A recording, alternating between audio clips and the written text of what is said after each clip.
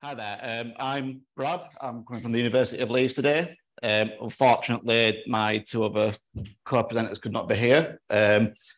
So that would have been Joanna Brown, who is a senior learning technologist, and Christopher Hassall, who is our academic deal, which is the digital education academic lead.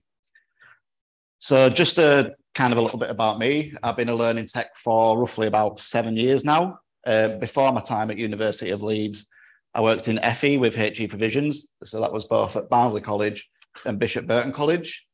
And I've kind of been looking at XR for probably since the start of that, back when we had the Oculus Rift and the HTC Vive, when you needed a big supercomputer to run a VR workshop. And it's great to see the progressions that have been made alongside that, as well as using tech such as the Google Cardboards. So this is going to be a presentation really on the journey of our use of XR in the Faculty of Biological Sciences at University of Leeds. We're very much in the infancy of that at this stage. So there'll kind of be some updates on projects, kind of where did we start this journey from? And then hopefully you guys will have some questions at the end. There can be questions related to Faculty of Biological Sciences or just XR in general that I've experienced over the last few years. So where did we start? We started by borrowing some headsets. So we needed some headsets in the FBS faculties. We didn't have any ourselves. So what we did is we went to our Centre for Immersive Tech at the university, and they had some class VR headsets that we used in other projects that weren't being used at the moment. So what we did is we borrowed 4 of these headsets to trial within our labs in the FBS. So what we wanted to do is use these alongside microscopes and kind of see that kind of content through VR and kind of bring a new dynamic to that. Now, unfortunately with this, I'm not sure if any of you used class VR before or any kind of red box VR like this. It needs to be on its own private network. Now, as you're all probably aware, IT not really great at giving you a private network or the ability to set something like this up fairly easy without going through the correct protocols, which it does make sense. It's just very frustrating from a technologist point of view, trying to use this technology. But yeah, from a security side, you wouldn't be able to use these on Edge your own, for example. It's a bit like using AirPlay on your TV and your Wi-Fi. It needs to all connect through one location. So if there were multiple people using class VR across the university, they would all kind of interlink and get stuck together. So class VR are used to dealing with schools. So that's how their kind of main target audience is schools. So they've kind of got an easier IT system to do that. But thankfully for us, our business school were also going down the similar path that we were going. So it was enabled us to kind of push forward our private network agenda, as you say, with IT to try and get this sorted as quickly as possible. So in terms of that quickly as possible, a few months later, a solution was found in the process. So the second part of our journey was the University Open Day. So like I said there, it took a couple of months, but we got the system set up. We were able to use these with our kind of University Open Day. So again, we took 4 class VR headsets. And what we showed there were 3D models of anatomy, birds and insects. And we also did some kind of 360 imagery and 360 videos. So one of them was swimming with turtles underwater, for example. And what that did is it got parents and students really kind of interested and excited in this technology and the opportunity that could bring. So we kind of got the buy-in from the students and the parents, but the hidden benefit that we got of this is that during the downtime in the open day, staff and academics were interested and wanted to come and have a go. So when they came, they also thought, oh, this would be, great for my area. I could do X, Y, and Z. So they were the ones that came forward with ideas for using kind of XR within their teaching a few months later.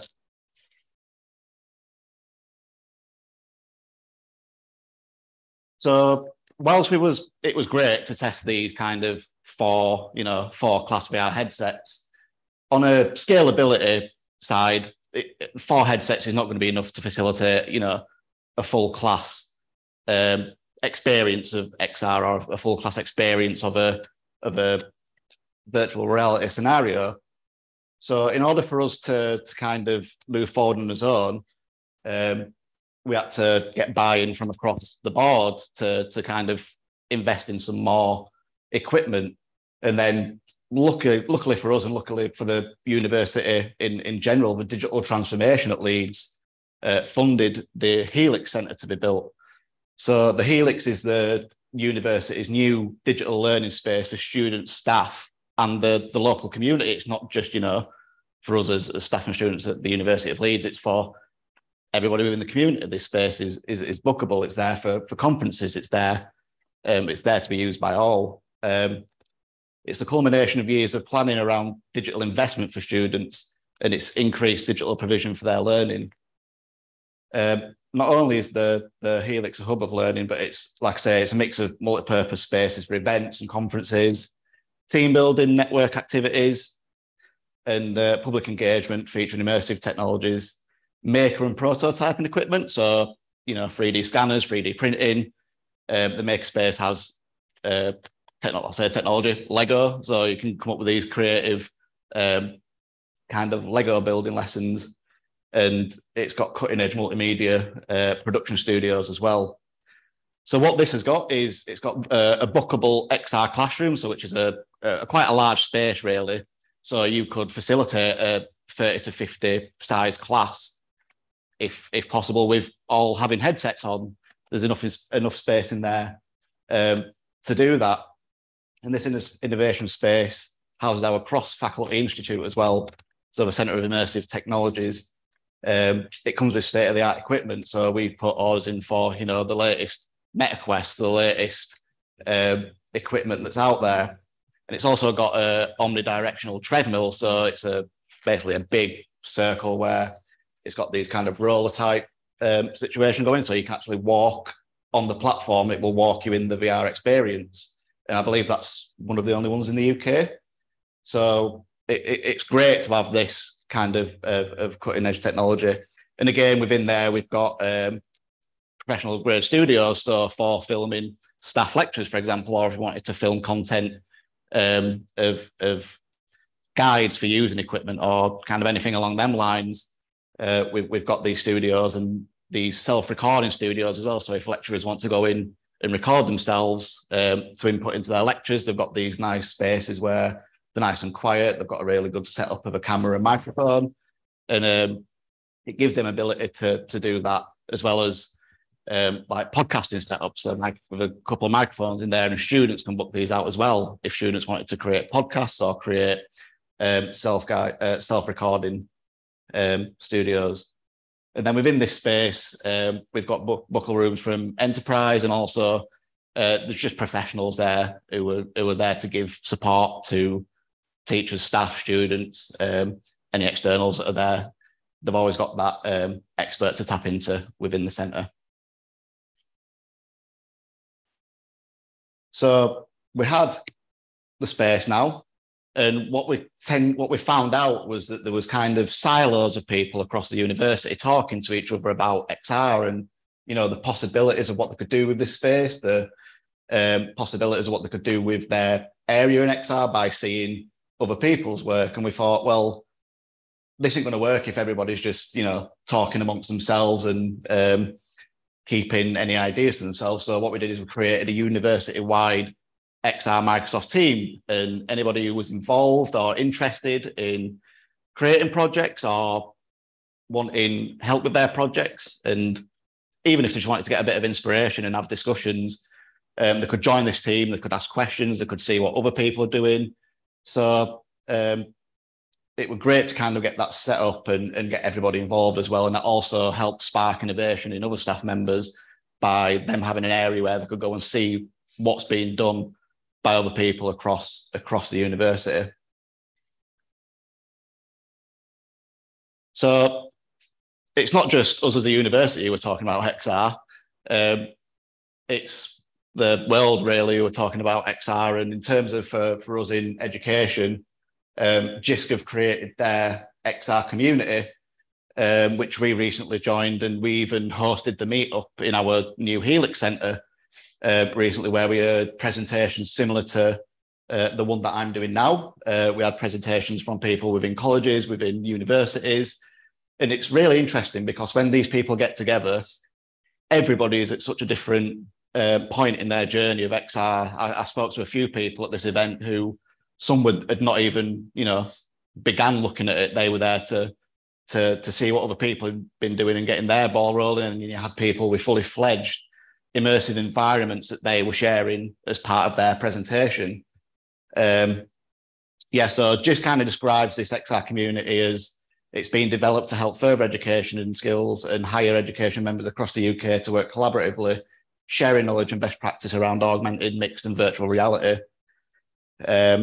So this is also facilitated by ALT as well. So it's not just a JISC thing, it's facilitated by ALT. So I'd imagine you guys will hear about it more, and the more and more popular it gets, it'll be kind of great to share what people have been doing in terms of XR.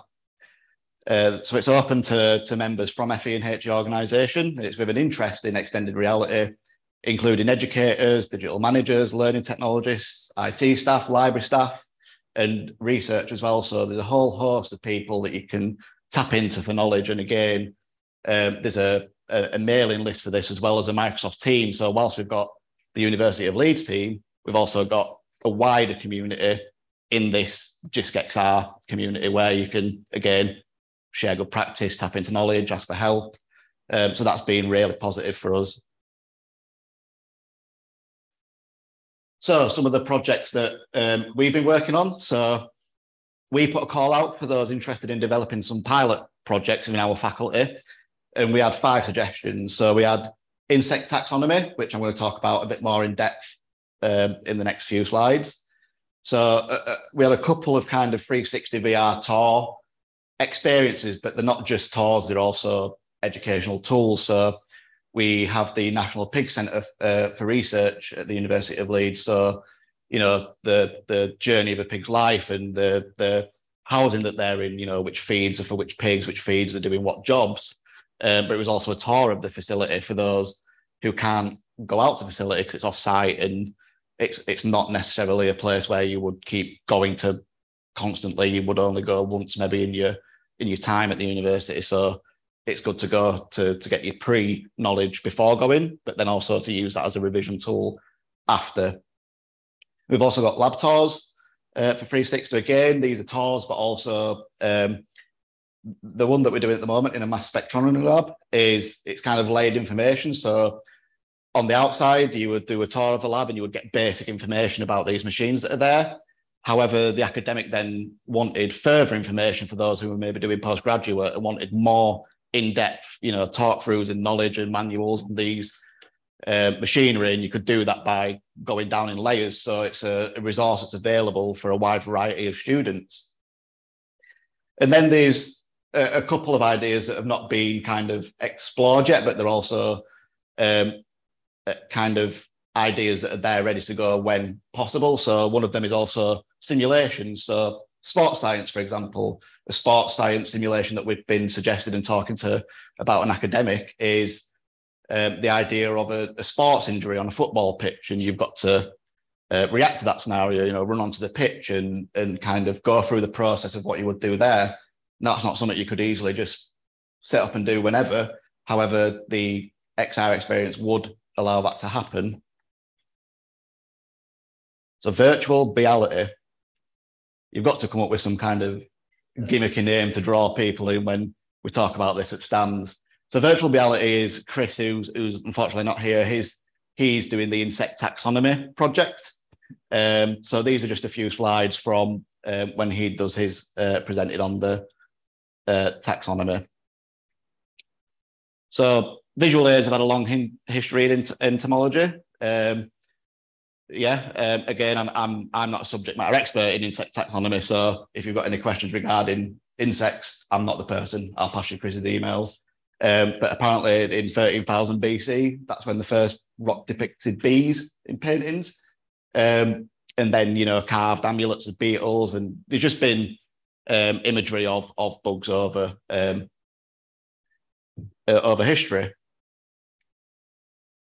So traditional teaching methods have limitations. So specimens can be quite hard to come by. There's limited access to specimens in the topic, according to Chris. And live insects are hard to study. I mean, that's just a thing on its own. You won't like to study a wasp if it were alive. And then limitations of books and illustrations. Now, I do think this is an extreme example of a limitation of a ladybird. However, there is still limitations, even in detailed illustrations within books. There's still some limitations there. So again, access to specimens that would be quite difficult to kind of get a hold of are also a lot easier by using 3D models. It's interactive and engaging learning experiences, and then it's safe and efficient alternate to destructive sampling. So you're not, killing bugs for the sake of just seeing them, when you can also use 3D models.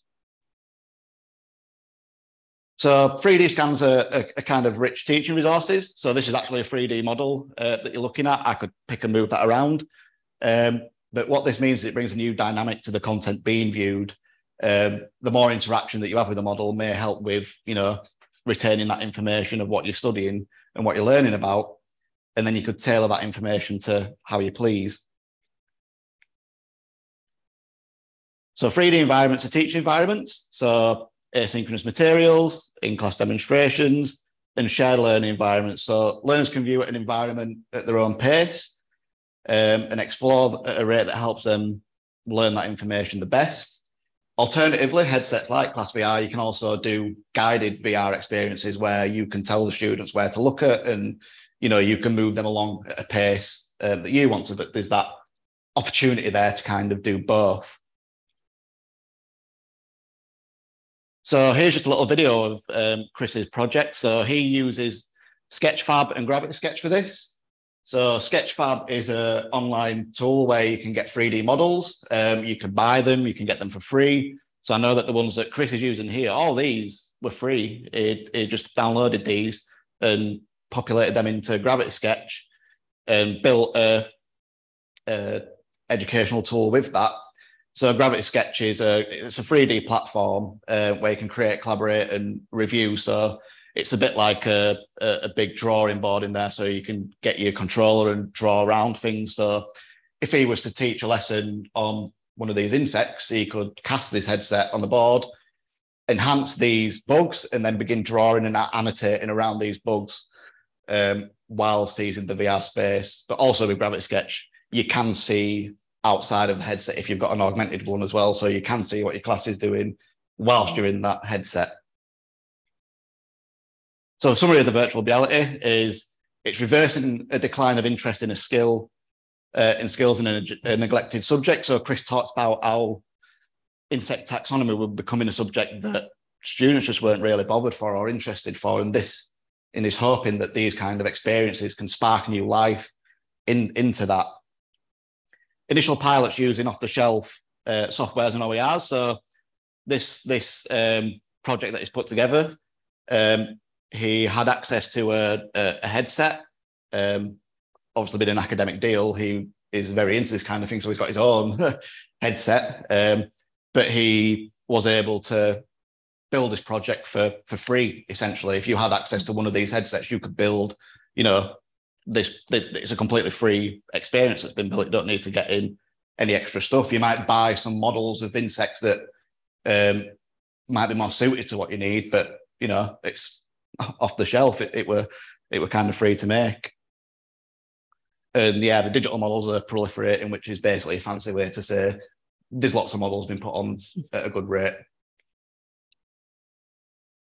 So yeah, so the potential benefits that Chris sees is the active learning, increased engagement, digital skills development, and then reduced environmental impact. So obviously you get that active learning through the the use of your hands and movement to navigate that space.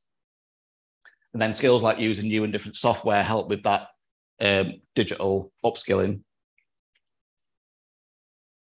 So learnings for us in FBS, what have we learned so far? So staff and academics are excited by the prospects of what XR technology can bring to their teaching, with support needed from us as learning technologists to kind of give our, technical know-how as well as our pedagogical input as to how they could create an experience. Academics might struggle to see how XR could be relevant to their area, but sometimes it just takes a quick discussion of what they're actually doing within their topics for you then to be able to give an educated example of where it could be used. So in the past, when I've had English staff come to me and go, oh, well, how can we use, VR in English? It's like, well, you could use it for creative writing if you used a 360 image of an area as opposed to an image on a sheet. You're tapping into your students' other senses then, and then that can create a whole new dynamic to a piece of creative writing. It's just something like that, just to spark a bit of innovation in staff to help them see the benefits of this. Collaboration is key. So the Just Get Our community, they're working with other staff across the university. That's been key for us. And then communication's integral. You'll find that if you're working within groups of staff are trying to achieve one project of XR, there might be creative differences. There might be staff wanting to go in a different purpose as to where that XR should lead to. So you kind of need to keep them all on the initial track of what the outcomes and the aims of the project is. Especially with XR, it really needs to be purposeful. You really need to get your staff excited for it, but also in a way that's not still can be seen as quite gimmicky. So it needs to be really purposeful and not just creating an XR project for the sake of, creating one just because it's cool. It really needs to be purposeful for it to be for its longevity. But it's obviously not all been swings and roundabouts. So some of the barriers and challenges. So onboarding is a very kind of difficult process, especially when you're using hardware such as, say, the MetaQuest 2, which requires all students to have their own account. They have to log into the device as soon as they come into the classroom. And if just by any chance there's an update on that headset, it will do it there and then. As soon as you've logged in, you can't pre-update them. Now, I don't know whether that's still the same case. However, you might need to run pre-lesson account setups. You might need to get students into your room to, get set up before you kind of go ahead with it. Accessibility. So being aware of the content that you're creating. Can you also add audio in there? Can you add text? We're using software at the moment that we've got a site license for is ThingLink. So you might be aware of that through other e-learning use, but we use it for virtual reality, and that's got integrated with Microsoft Immersive Reader. So, there's accessibility available there. And then the scalability, so room size. So yes, whilst we've got the Helix for those booking the room, it's one space. So if there's 4 members of staff who want to run a big session, it's not possible if they wanted to all do it at the same time. So it's about kind of having that continuity plan and making most of the space that you've got for that.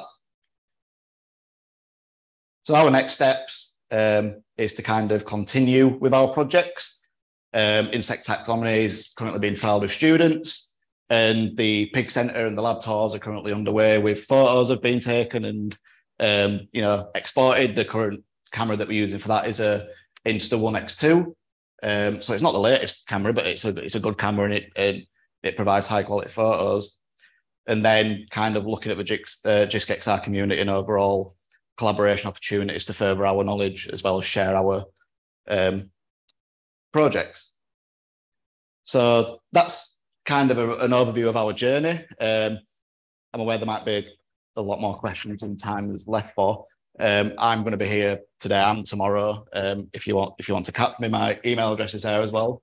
Also, that link at the bottom is more information about the JISC-XR community and how you could potentially join that. So again, if you've got an interest in XR and you want to kind of look further into that and be a part of this group, if possible, if you go to the XR Community UK site, there's more information on there.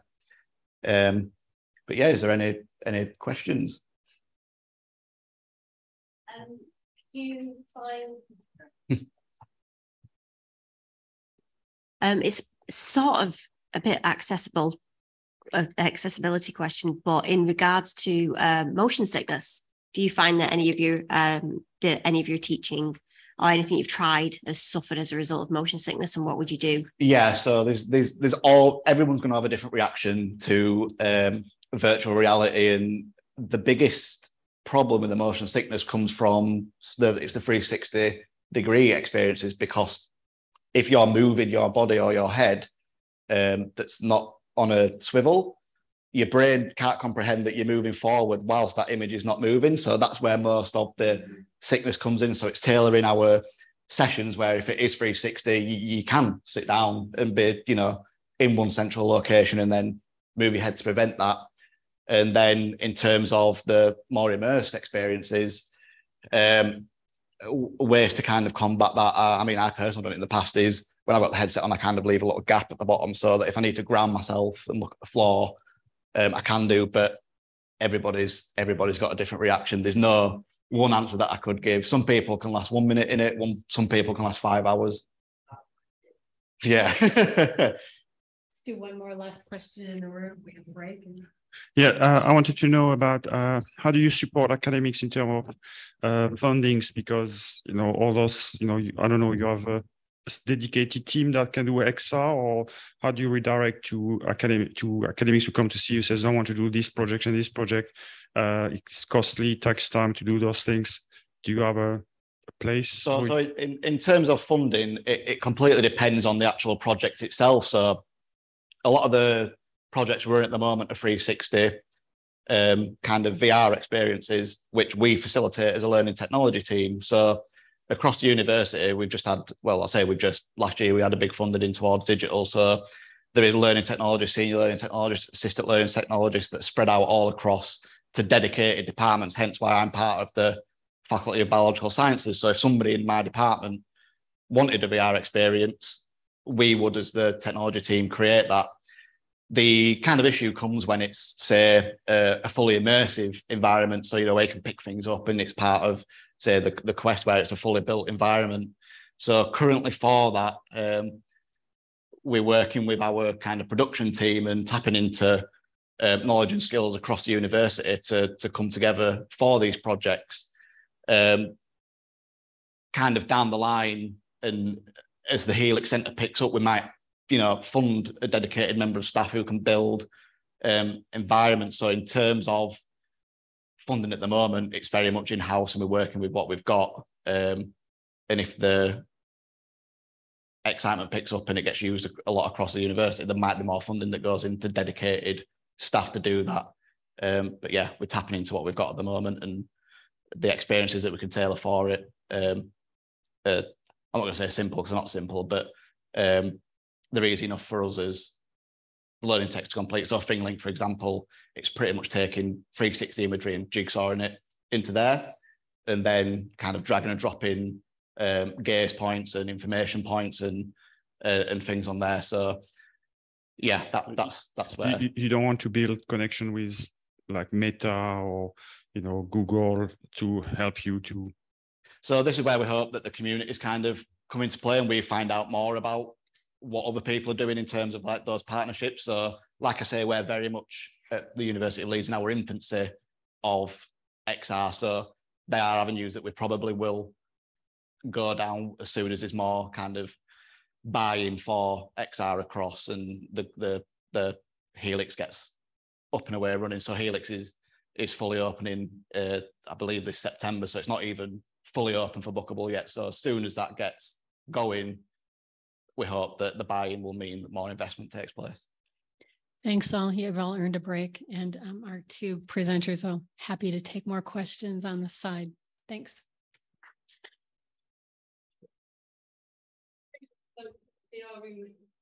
Yeah.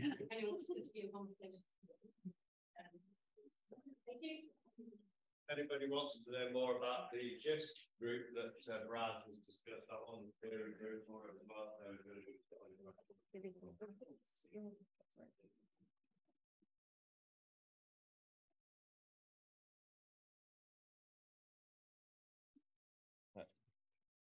if that were on mute?